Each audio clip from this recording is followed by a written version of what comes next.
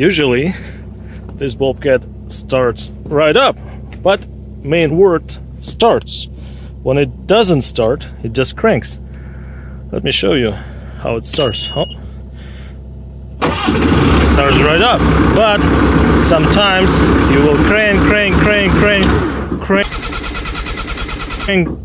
won't ever fire it up. Yeah, easy, just a half a click. Beautiful machine, but problem, sometimes it doesn't start. Let me show you exactly what I found, and you'll be surprised. It's probably not what you think.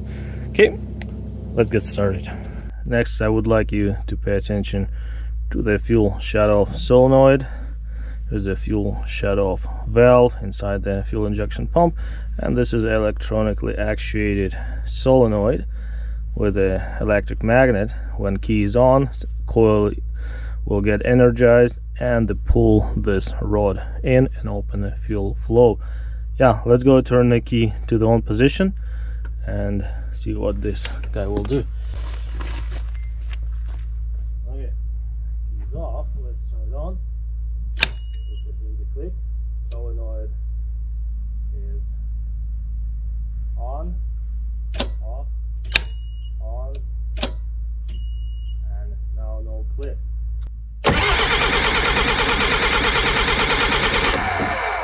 For solenoid to work, it needs power, it needs ground, and it needs control. Pretty easy, pretty simple wiring circuit. Please take a second to subscribe to the channel, very appreciated that. Let's turn key to the on position. Here we go, and you could hear that click. That click means our fuel shut-off solenoid now is actuated. We'll crank it and we'll start. There we go, it's running.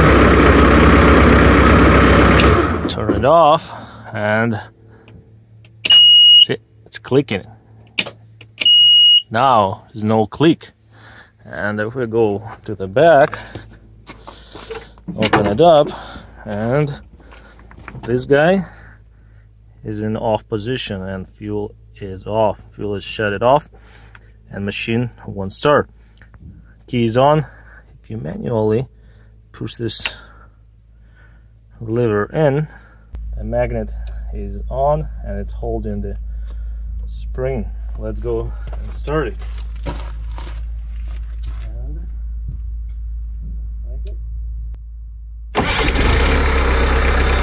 Actually, now it's off.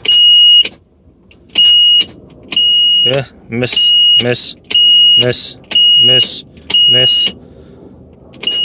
Oh, got it.